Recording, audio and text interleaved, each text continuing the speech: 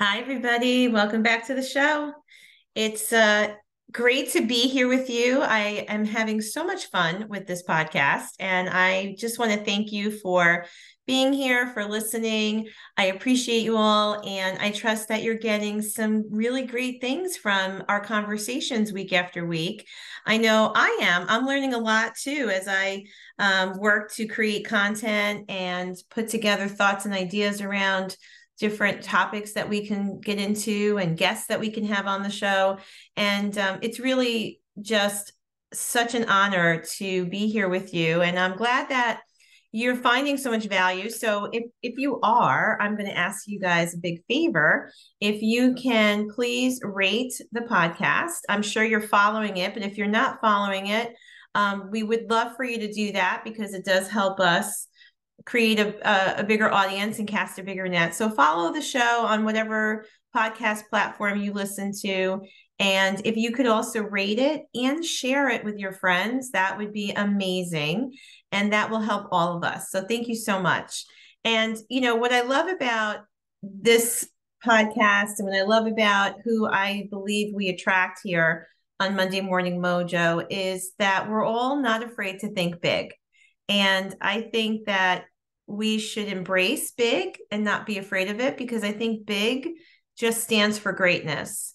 And I think that's what can lead us to having some extraordinary results, extraordinary experiences. And I'm all about helping people to look at their life and encourage them to pursue a big life.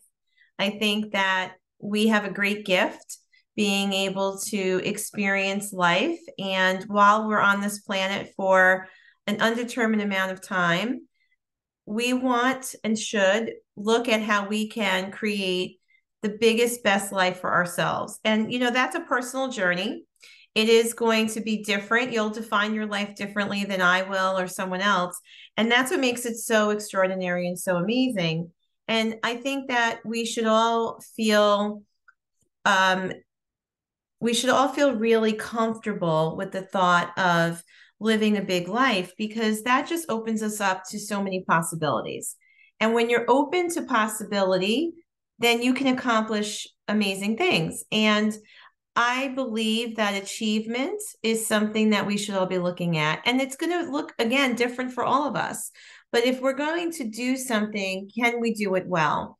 And so I love to encourage all of the people that I work with and our listeners here to really think about how abundance shows up in their life and how we can be really much more comfortable with being successful in whatever area of our life that is, and not fearing the concept of big, right? I think if we're going to fear anything, we should fear mediocrity because we should be fearful of our life or our time being wasted. And so I want to encourage you to live life to your fullest. I want to encourage you to embrace all of the things that you could be experiencing. I think that when we work consciously to have a big life, then we're running toward the things that we want more of in our life and really pushing away anything that doesn't serve us. And that's what I want to talk about today on this podcast episode is giving you the courage to really have a big life and to think different. And I know that that can be scary at times, but when we can think differently, when we can push past average and mediocrity and we can really embrace more of our dreams, then we're going to live our life in really the most authentic way possible. And then that's when we get to experience amazing things. And so I'm going to share a few concepts with you today. If you're not driving, I think this might be an episode where you want to jot a few things down. If you're driving, you'll have to tune in later so that we can, make sure safety first. But let's jump into talking about what it really means when we say we want to work to our full potential and identify our purpose. And I know that this is something we've talked about a lot here on Mojo. And if you're like me and you're focused on personal development, this is something that comes up all the time. And it's also something that we can get a little lost in and something that can overwhelm us.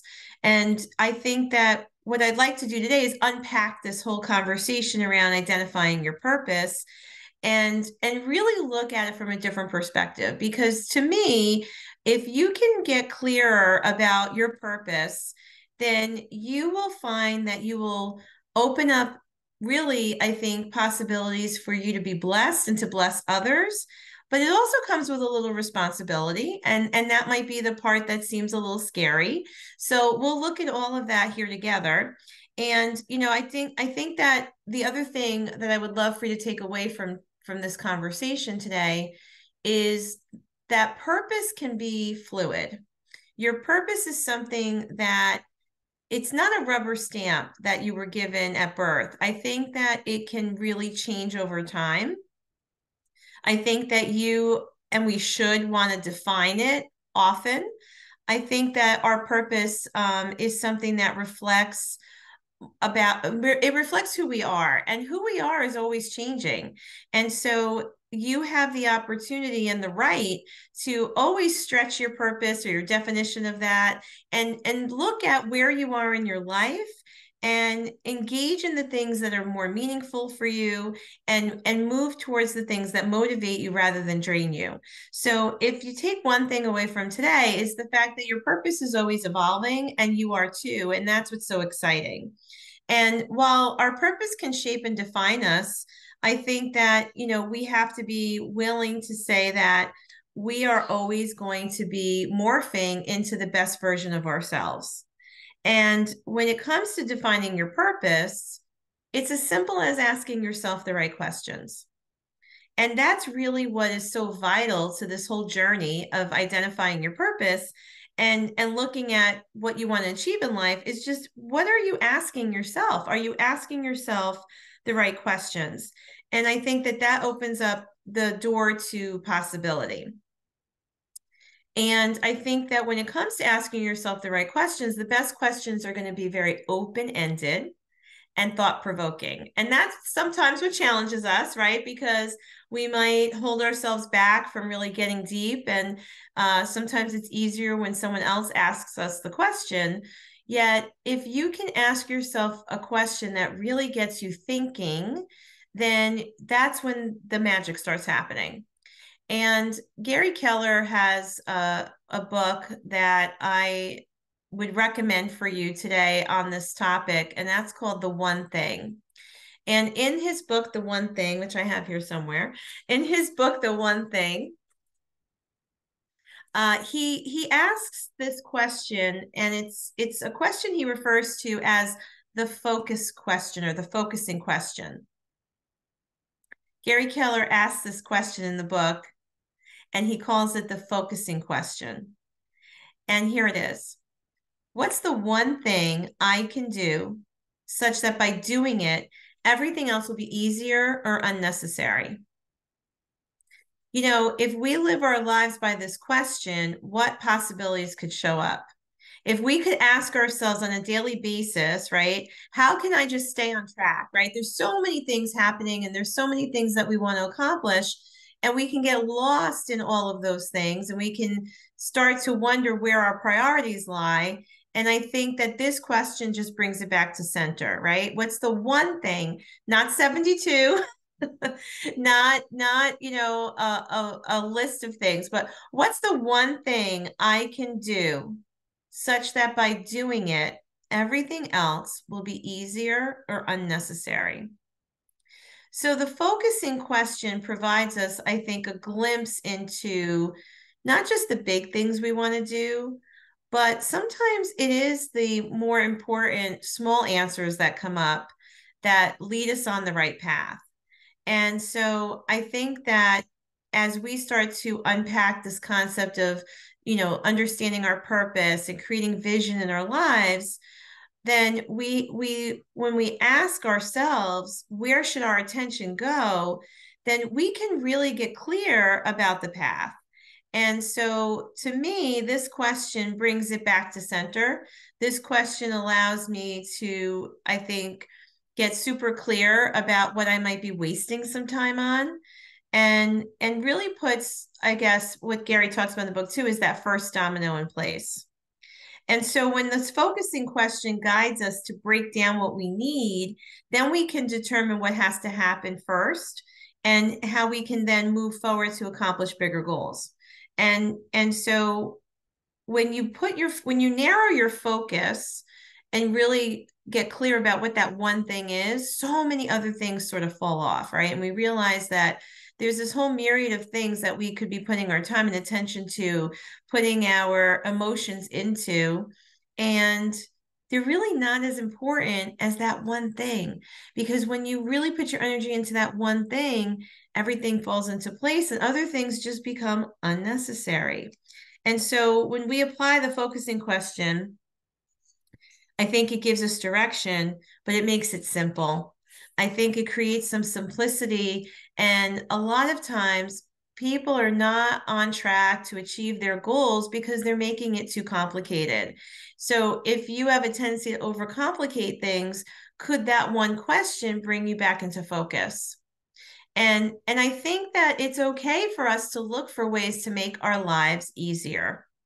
I think that we need to find ways to be more efficient.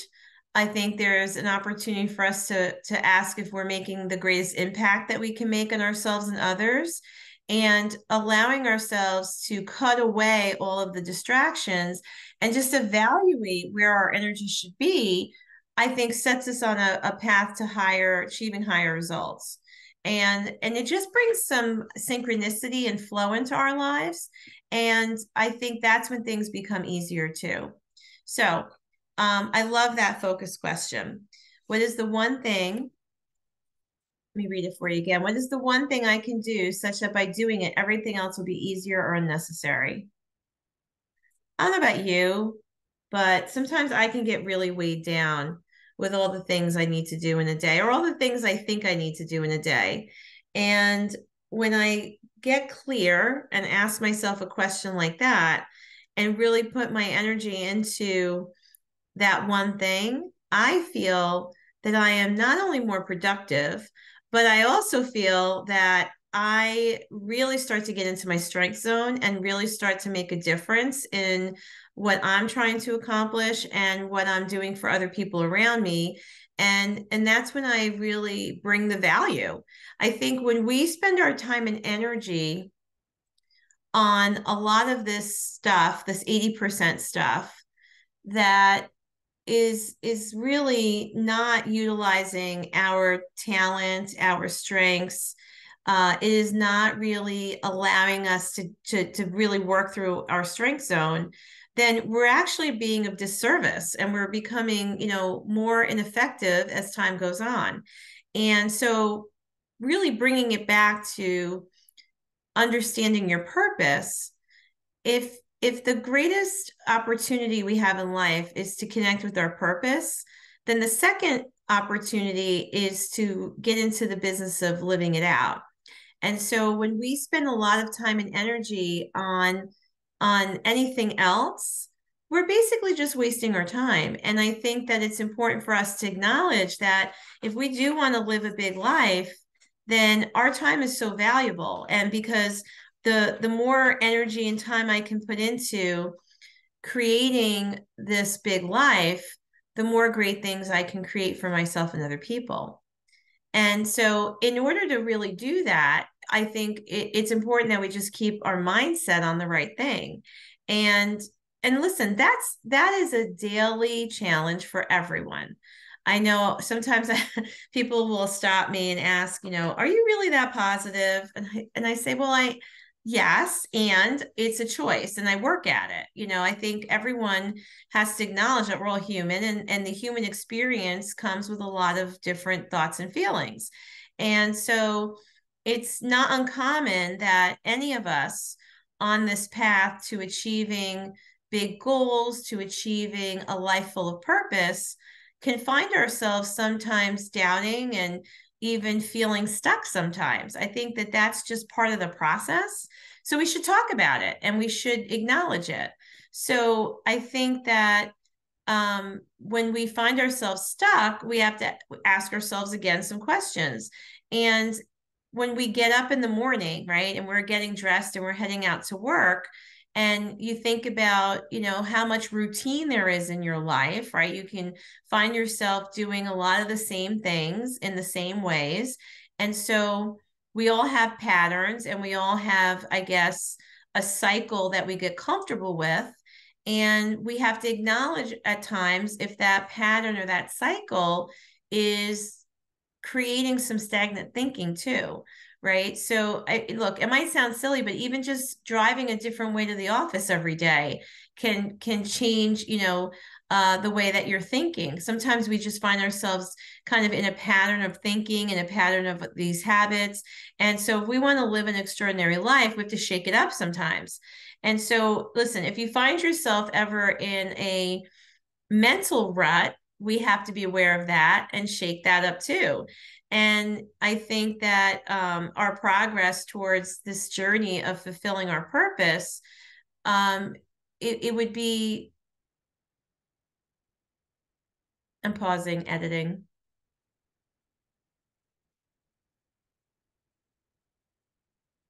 I think the journey to finding our purpose at times is exciting, and it's also challenging. And so we have to acknowledge that if we want to live a big life and we want to proclaim that we're here to achieve great results and experiences and make an impact in the world, then we have to be willing to let go of some of the familiar. We have to be willing to step out of our comfort zone. We have to know that the person you are today has to grow and evolve on the journey of achievement, on the journey of fulfilling your purpose. And so we have to be willing to let go of some of the things that keep us in our comfort zone, right? And so as we do that, we have to acknowledge what are some of the habits and practices that we have, that we're holding on to that maybe need to change. And taking the time to let go of some of the old ways of thinking, for us to examine our beliefs, for us to be willing to do things differently and learn new skills, right? All of that, I know when we're talking about it, when you're listening to this, you're saying, well, yeah, that makes a lot of sense. It's a simple concept enough, but it may not be easy, right? It's simple enough, but it may not be easy. So I think that we have to look at what are the ways that we can do that, and then it starts with knowing there are a lot of things that influence us on a daily basis, right? Many of those things are from our childhood, right? Many of those things are learned beliefs around the way our parents raised us and taught us. They come from culture, society, the workplace, right? The things that we're listening to and watching. Many of these things could be out of our control.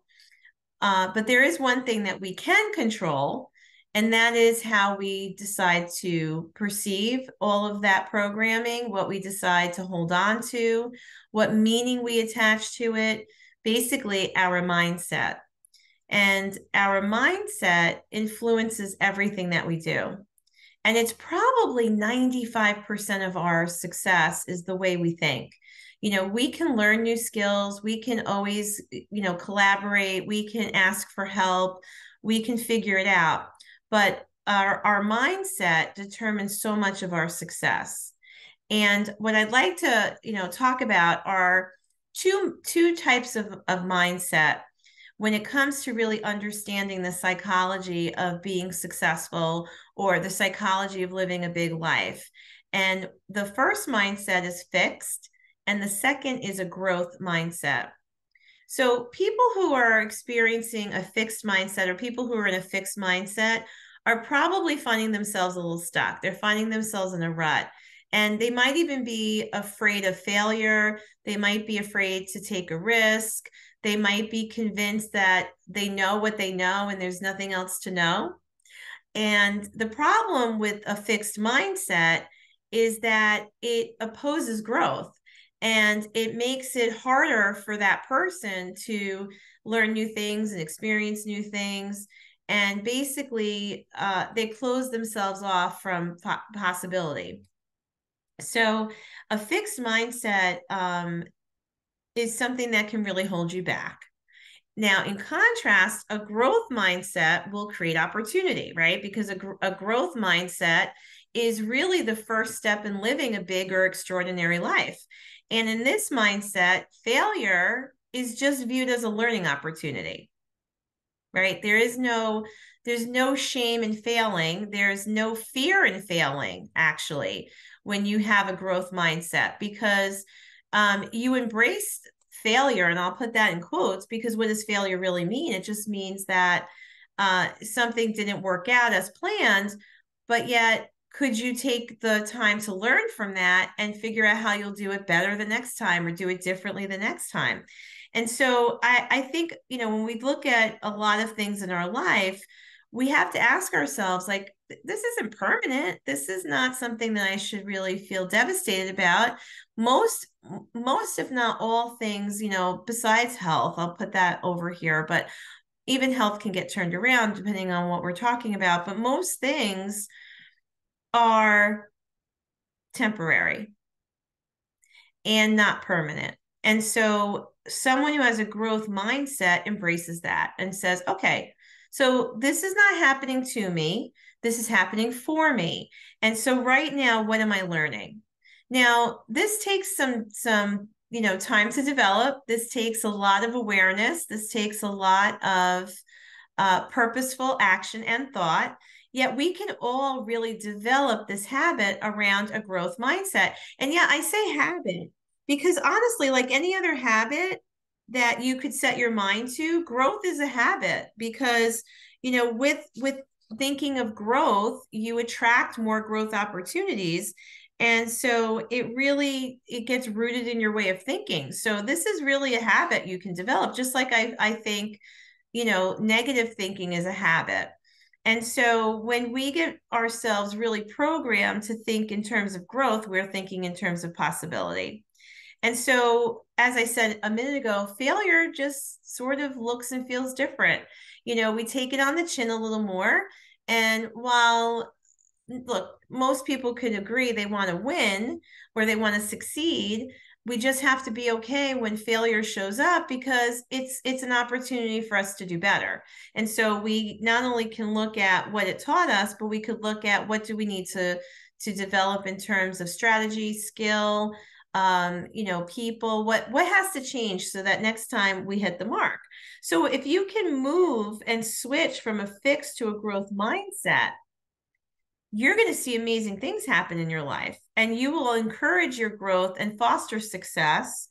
And that one little switch could be the catalyst that changes everything for you. Because individuals with a growth mindset are less likely to place limits on their lives, and they're more likely to reach for their potential. So how do you know if you're in a fixed or a growth mindset? Well, if you're thinking that anything is possible and I just have to figure it out, you're probably in a growth mindset. If you're thinking that, gee, I really can't see my way through this, you're in a fixed mindset. If you're telling yourself that you really don't need to learn new things, you're in a fixed mindset. If you're telling yourself that there is always something new to learn, that there's always things that I can do differently. If you're someone who says, it's not if I can be successful, it's how I will be successful, then you have a growth mindset. And so again, your mindset can affect your purpose. So when you feel your purpose and you want to really get into experiencing it at its fullness, and you want to achieve big things in life, whatever you define as big, then you're thinking in terms of growth. And so I wanted to leave you with some of these tools today: the focus question, understanding the difference between a fixed and a growth mindset, because I believe that most people would say they want to live a big life. I believe that most people will tell you they want more. They want to achieve more. They want to experience more. And that could be in so many ways, right? Yet a lot of people don't know how, and they don't know what to do first. So I trust that a few of these thoughts really resonated with you today. and that you can put some of this into action because you deserve it. You deserve to have a big life and you deserve to achieve great things. And I am happy to be on this journey with you. And I really encourage you to think about some things we talked about, maybe journal around it so you can get clarity, so you can develop your vision around it and make some choices, make some decisions about what you want your life to be and how you want to experience it. So today was, cancel that.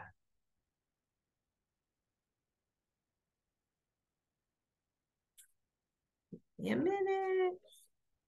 I love editing. Give me a minute to give you my thoughts.